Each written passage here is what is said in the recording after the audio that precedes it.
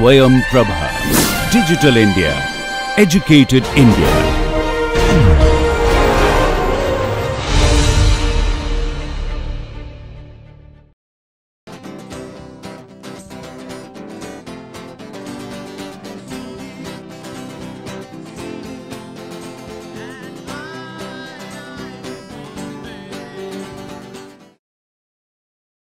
Welcome to MOOC NPTEL course on Bioengineering, an interface with biology and medicine. Last week we studied few basic concepts for cell cycle and development. We also saw many interesting examples. This week we are going to discuss about amino acids, proteins and protein related technology, especially how they have driven the field of proteomics. So, let us start with some very basic fundamental concepts for amino acids and proteins, and then we will slowly build these concepts further and then see how they can be utilized for various new tools and technologies to study proteins in a very high throughput manner. So, first of all, why studying proteins are crucial? Proteins perform a range of cellular functions, and as a result they are the one which most accurately reflect what is going on inside the human body or physiology. Disease results as a part of protein malfunction. So, most of the drugs currently either are depending on the protein function or their protein themselves. So, therefore, studying proteins becomes very crucial. Again, to remind you from the central dogma which we talked in the beginning, which reflects that starting from DNA to RNA, the process of transcription governs that, and then from RNA to protein it is a translation process, and then again protein gets further modified in the post translation modification, and that kind of gives lot of functionality to the proteins. So, what are amino acids? Amino acids are building block of proteins, the basic monomeric unit of polypeptides and proteins. There are 20 standard amino acids which are having unique structures and properties that can be combined in multiple ways to make up the wide range of proteins known to us. Each amino acid is specified by 3-letter and single letter code. The amino acids, they are linked to each other with peptide bonds, and they form eventually the polypeptide proteins. Here we have shown a basic amino acid structure with amino group, carboxyl group and R side chain, which keeps changing in different amino acids. Let us briefly start with the broad category of amino acids, starting with aliphatic amino acids. These are large and diverse hydrocarbon side chains which enables them to form the compact structures. Some examples of these aliphatic amino acids include valine, leucine, isoleucine, methionine and proline. These are large aliphatic side chains and hydrophobic. The water soluble proteins are stabilized by the hydrophobic effects, and then therefore, they have a tendency to form the clusters because of the hydrophobic groups. Here I have shown you the structures of these amino acids which are non-polar side chains, hydrophobic amino acids, starting from the glycine, the simplest one, which is achiral amino acid, and you can see only hydrogen is in the side chain R group. And then alanine is having methyl group CH3, then we have valine when we have CH3, CH3 and CH group. Then we have further methyl groups being added in leucine and the isoform of that, which is isoleucine. Then we have methionine, which is a sulfur containing amino acid, includes thioether group. Then we have phenylalanine with the phenyl group, tryptophan rings, which is characteristic of tryptophan amino acid. And then we have proline, which is not having any free amino group, and they have a ring structure which provides some sort of conformational restriction, and that gives some sort of uniqueness to amino acid proline. Now, let us look at the polar side chain based amino acids which are hydrophilic in nature. For example, serine. Serine is having a CH2OH group. It resembles like alanine, but having unique hydroxyl group OH group. Then we have threonine, which resembles with valine, but it also has the hydroxyl group So, it has additional asymmetric center. Then we have a cysteine amino acid, which is having sulfhydryl or thiol groups. Then tyrosine amino acid, asparagine and glutamine, which has these CH2CNH2O bond. Then coming to electrically charged side chain or hydrophilic amino acids, we have aspartic acid and glutamic acid, which are acidic and having negatively charged groups.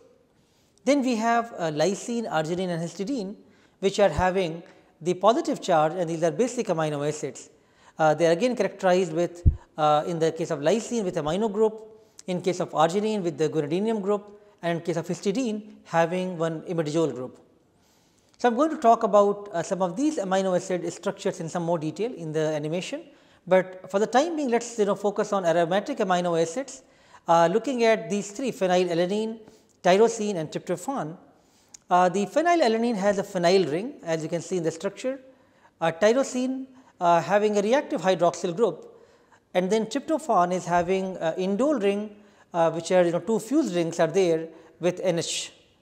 So, now these kind of properties of these aromatic amino acids, they give them the hydrophobic characteristics, like especially in case of the phenylalanine, whereas the tyrosine and tryptophan, they are more hydrophilic because of the presence of OH and NH group. These aromatic amino acids are also being utilized for measuring the concentrations in the protein, and people look into the absorption spectra of tyrosine and tryptophan. So, as shown here on the slide, that tryptophan and tyrosine aromatic rings, they strongly absorb at the UV light, and the light absorption is a characteristic which can be used for the protein estimation.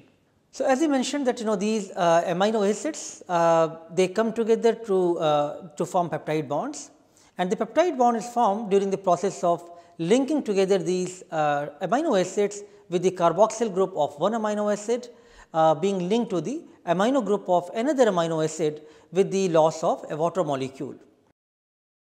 Let us now review some of these concepts in an animation.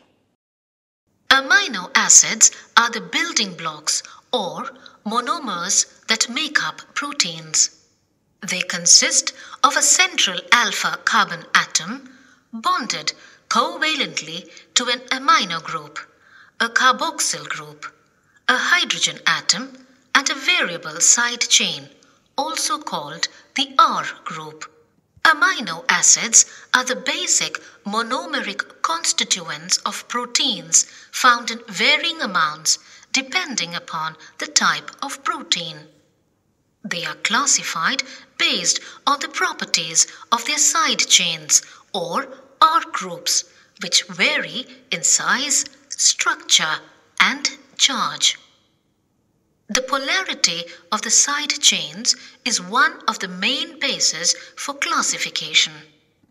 Amino acids having non-polar aliphatic side chains include glycine, alanine, proline, valine, leucine, isoleucine, and methionine. Essential amino acids are those that cannot be synthesized de novo in the organism and therefore must be included in the diet. Non-essential amino acids, on the other hand, can be synthesized from various precursors. Serine, threonine, asparagine, glutamine, and cysteine consist of polar but uncharged side chains. Lysine, arginine, and histidine have positively charged side chains. Aspartic acid and glutamic acid are polar and negatively charged amino acids. Tryptophan, tyrosine, and phenylalanine are all essential amino acids having an aromatic side chain. Amino acids are the building blocks or monomers that make up proteins. Amino acids are oriented in a head-to-tail fashion and linked together such that the carboxyl group of one amino acid combines with the amino group of another. Two amino acids joined together by means of such a condensation reaction with the loss of a water molecule forms a dipeptide. Many such amino acids linked together form a polypeptide.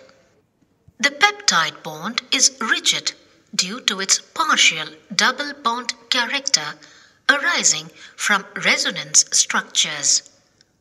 However, the bonds between the alpha carbon and amino and carboxyl groups are pure single bonds that are free to rotate.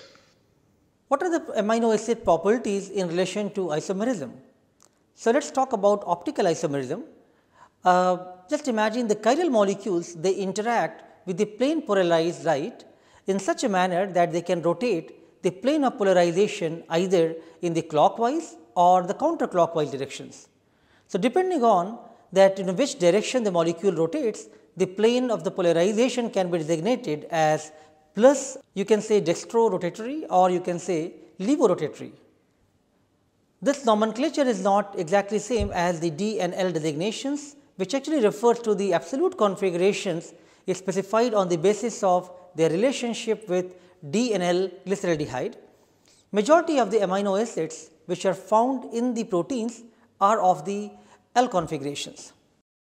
Let us review these concepts in the following animation. Before learning about the isomerism, let us first know what chirality is. The term chirality arises from the Greek term chir, meaning handedness.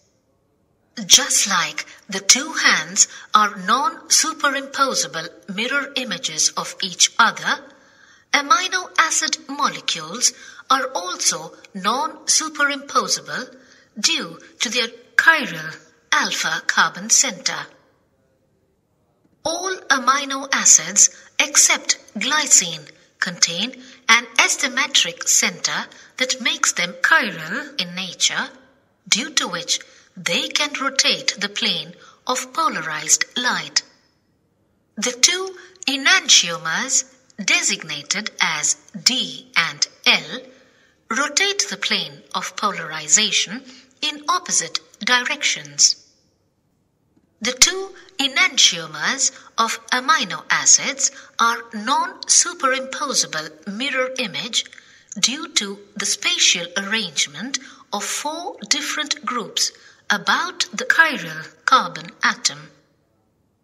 Rotation of either isomer about its central axis will never give rise to the other isomeric structure. What are the acid and base properties of amino acids? All amino acids, they exist in the completely protonated forms in the acidic medium, which is known as the cationic form. Both amino and the carboxyl groups are protonated, and the state in which the amino acids has no net charge, that is known as the deuterion. It is neutral because of the presence of NH3 plus and COO minus groups. What is the anionic form of amino acid? In a highly alkaline medium, all amino acids exist in their anionic form because of the presence of COO minus groups. So, looking at these properties of cationic and anionic forms and deuterions which are formed, one could do titration curve.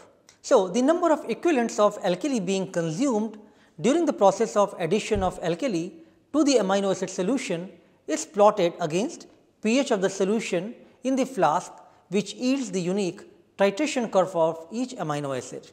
The titration curve depicted corresponds to that of glycine. Let us review this concept in animation. Amino acids in acidic medium exist in the completely protonated form, carrying a net positive charge. This can be confirmed by means of simple paper electrophoresis. The sample solution is applied at the center of the strip and current is passed through it. The color colorless amino acid solution can be detected by spraying the strip with ninhydrin, which gives it a purple color. Migration of the spot towards the negatively charged cathode confirms the net positive charge of the amino acid. All amino acids exhibit a characteristic titration curve with distinct pK values. 0.1N NaOH is added to the acidic amino acid solution. The cationic form of the amino acid is gradually converted into its neutral or zwitterionic form by loss of a proton from its COOH group. This can again be confirmed by electrophoresis, where there is no migration of the sample spot.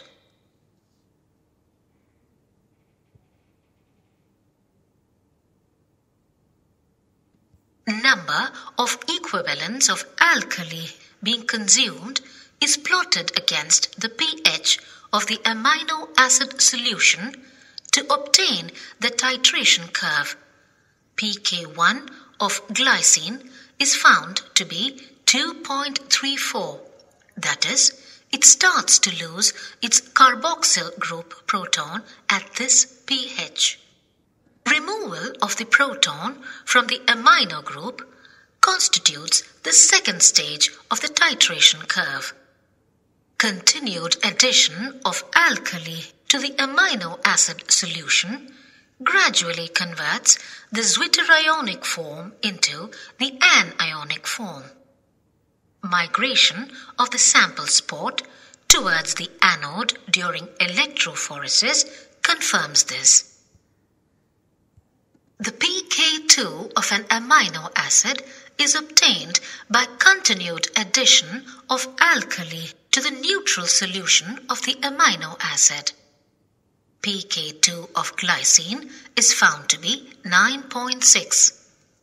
Some amino acids having positively or negatively charged side chains will have pK1, pK2 and pKr, which corresponds to ionization of the side chain. These amino acids have good buffering capacity around 1 pH unit on either side of their pK values. After discussing about amino acids, now let us move on to the proteins. So, what are proteins? These are linear polymers which are built of monomers of amino acids, and they have wide range of functional group which accounts for various protein function, and then that reactive properties are very crucial for the enzyme and the protein function. There are many properties like protein-protein interaction, protein biomolecular interaction, which generates a synergistic capability which may not be obtained just by studying an individual protein, and therefore, it becomes very crucial to study proteins together. And then one need to understand that how in totality proteins are governing that function. So, understanding protein function is key to biology. Let us look at some of these key characteristics here, like enzyme catalysis, where enzymes catalyzes all the biochemical reactions by increasing rate of reactions. So, enzymatic catalysis is the process when enzymes catalyze all biochemical reactions by increasing the rate of reactions. There are proteins which are involved in the transport and storage processes. The proteins which can transport the small molecules like oxygen, iron, etc. Proteins are also involved in doing the coordinated motion, for example, muscle contraction, bacterial chemotaxis, chromosomal movements, sperm propulsion, etc. All of these are coordinated motion which are governed by different proteins. Various mechanical strength is also governed by the different proteins. For example, skin and bones by the collagen proteins, and hair with the keratin protein. Discussing about protein function, proteins are also involved in the immunity process. For example, antibodies which exemplify the specificity of protein-protein and protein ligand interactions. They are also involved in neurotransmission, which is in the response of cells to the stimuli in the nerve cells. In the process of growth and differentiation, for example, the transcription factors they are involved in the gene expression processes during growth and development. So, I am sure you appreciate that proteins play key structural and functional role, and they define wide range of functions involved in signaling, transport, catalysis, movement, structure, regulation, etc. Let us now discuss about different levels of protein structures. So, the primary structure refers to the sequence of amino acids. The secondary structure refers to the locally folded regions. The tertiary structure refers to the overall folding of the protein structures, and quaternary structure refers to all the interaction between individual protein subunits in a multi-subunit complex. Let us start with each of these structural detail of proteins. Let's start with primary structure. The sequence of amino acids are joined together by the peptide bond, which forms a linear polymer constituting the primary structure of the protein. The linear polypeptide chains are often cross-linked, most commonly by the cysteine bonds, and then they are linked together to form a cysteine unit. The first primary structure that was deduced that was for a protein insulin, which was discovered by scientist Friedrich Sanger. So, what is the significance of these primary structure or the amino acid sequences? It is essential for the elucidation of its mechanism of action. It also determines the three-dimensional structure of the proteins. The amino acid alteration can produce certain abnormalities in the individuals, and diseases like sickle cell anemia is one of the example in which how the amino acid alteration could just for single amino acid change could lead to certain abnormality. The sequences also tells us an evolutionary history of the protein, and lot of evolutionary relationship of organisms could be established looking at their amino acid sequences. Let us now talk about secondary structures. The folding of a polypeptide backbone by means of internal hydrogen bonds between nearby amino acid residues that gives rise to a regular arrangement which is defined as the secondary structure of proteins. The different type of alpha helices and beta sheets which are most commonly observed in the secondary structure of proteins due to their highly favorable phi and psi angles, which is described by the Ramachandran plots. The amino acid proline, it tends to disrupt the helix, and it is often found bending in the structure which is known as the reverse turn or the beta bends. Let us look at the alpha helices first. So, proteins have variable helix contents. The alpha helix is a rod like structure. The main chain is tightly coiled around helical axis, and the side chains they are extended outwards, which is away from the helical axis. There are specific hydrogen bonds which can stabilize these helical coats to make alpha helix bonds.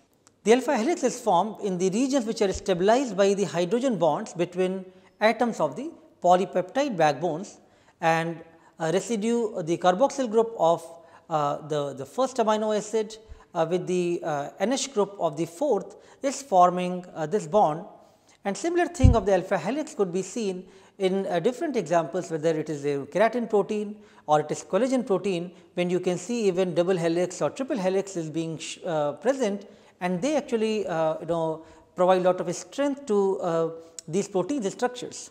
Beta sheets, these are another common periodic structural motifs which are fully extended structure. They are parallel or anti-parallel, and we can see the structures of starting from the parallel and the anti-parallel beta strands. So, the beta plated sheet is composed of two or more polypeptide chains. Shown in this on the screen is the beta strand on the top and the beta sheet. One of the examples shown here is the spider's silk fiber, which is one of the structural protein which contains beta plated sheets. Let us move on to tertiary structures now.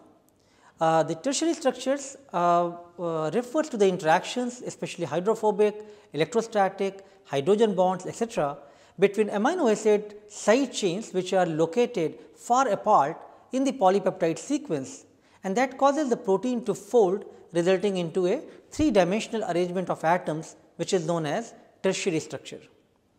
The folding takes place in such a manner that the hydrophobic residues they get buried to form the core, while the hydrophilic amino acids they remain on the surface in contact with the polar surroundings. So, there are numerous interactions which specialize tertiary structure of the proteins, and that is shown here in some of the examples, especially for the myoglobin and transthyretin proteins. These structures could be studied using NMR and X-ray crystallography, which provides the detailed 3-dimensional structures. So, what are quaternary structures?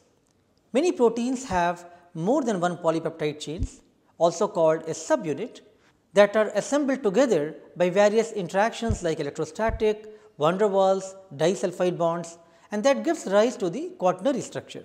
So, quaternary structure is referring to the interactions between individual protein subunits in a multi-subunit complex, and it actually provides the final level of protein structure. It also depicts the spatial arrangements of subunits and their interactions, and how these polypeptide chains assemble to form these multi-subunit structures. Shown here are the examples of hemoglobin and transthyretin. So, this is how we can summarize these different level of protein structures. We have primary structure, secondary structure, tertiary structure, and the quaternary structure. Let me explain you this in more detail in the following animation. Amino acids are joined together in a head-to-tail arrangement by means of peptide bonds with the release of water molecules. This linear sequence of amino acids constitutes the primary structure. The folding of the primary structure into the secondary is governed by the permissible rotations about the phi and psi angles. Not all values of these angles lead to sterically favorable conformations. The Ramachandran's plot defines these regions of favorability. Amino acids along the polypeptide backbone interact through hydrogen bonds, leading to secondary structures. The alpha helix has intra-chain hydrogen bonds between the H of NH and O of CO in every fourth residue. Most alpha helices are right-handed, since this conformation is energetically more favorable. The amino acid proline, which has a cyclic side chain, does not fit into the regular alpha helix structure and thereby limits flexibility of the backbone. It is commonly referred to as the helix breaker. Amino acids along the polypeptide backbone interact through hydrogen bonds, leading to secondary structures. The alpha helix has intra-chain hydrogen bonds between the H of NH and O of CO in every fourth residue. Most alpha helices are right-handed, since this conformation is energetically more favorable. The amino acid proline, which has a cyclic side chain, does not fit into the regular alpha helix structure and thereby limits flexibility of the backbone. It is commonly referred to as the helix breaker. Alpha helices can also wind around each other to form stable structures such that their hydrophobic residues are buried inside, while their polar side chains are exposed to the aqueous environment.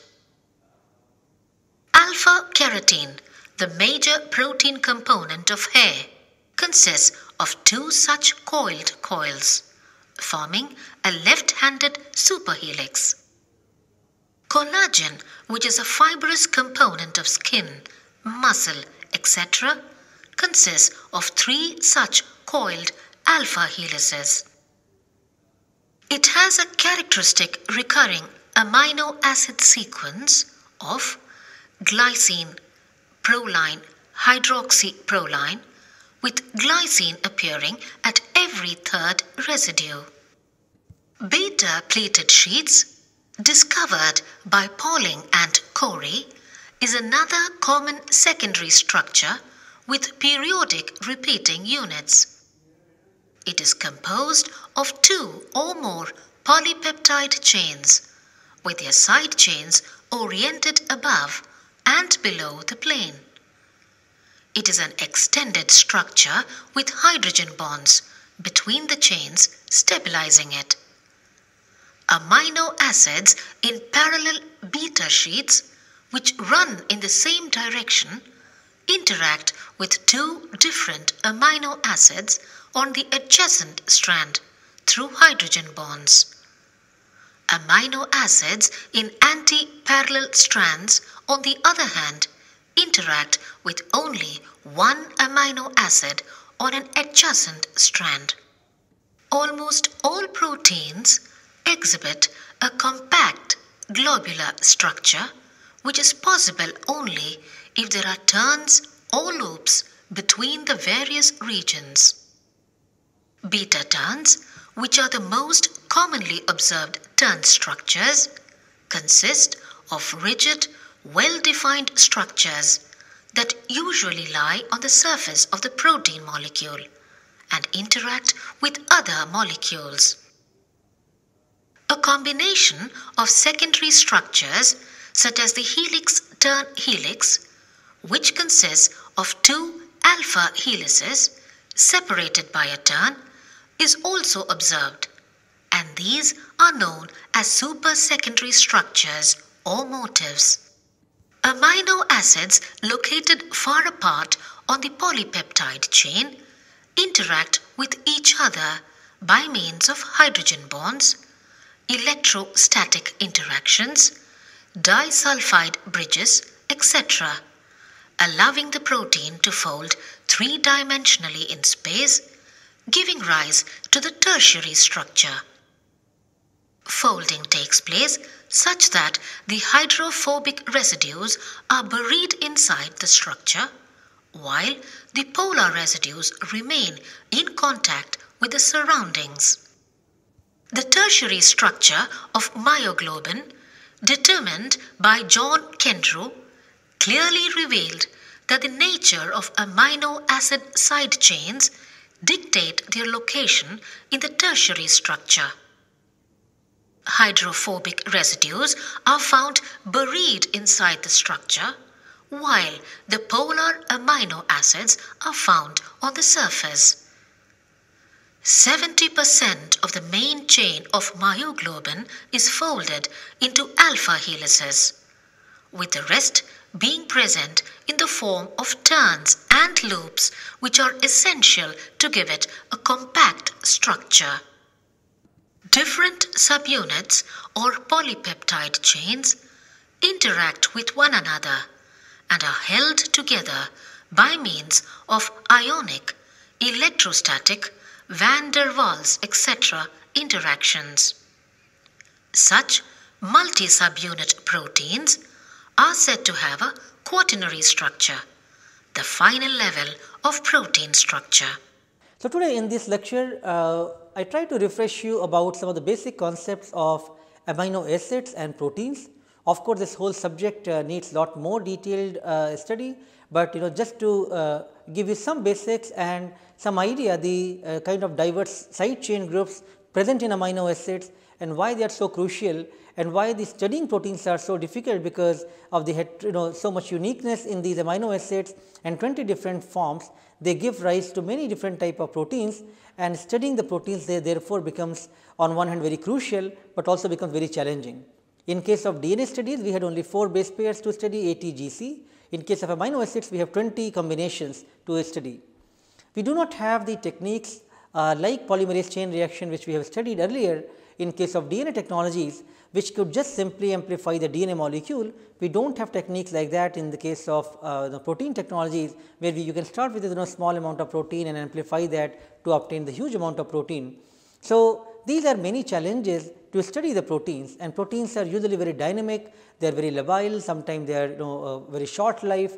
So, studying proteins becomes very challenging, and therefore, knowing their basics and properties are very crucial. I just try to give you some glimpse of the structure of the different levels of protein structures, primary, secondary, tertiary and quaternary. And intention is that after reviewing some of these basic concepts, you should go back, read the textbooks in much more detail, and then you are more prepared to actually learn the tools and techniques which are employed to study proteins, especially for the various type of protein research and proteomics research. So, in the next couple of lectures, I am going to talk about different technologies, how they are trying to study the proteins and the wide, the complex protein mixtures, especially at the proteome level, and to do that different type of protein properties are being utilized. So, in the next couple of lectures, we have more technology based understanding, and then these basic concepts will be very useful over there. Thank you.